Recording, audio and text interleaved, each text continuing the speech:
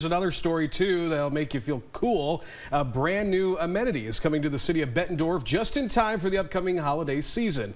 A permanent outdoor ice rink called the Landing Ice Rink will be even bigger than the temporary ice rink, Frozen Landing, that was set up and taken down every year until 2022.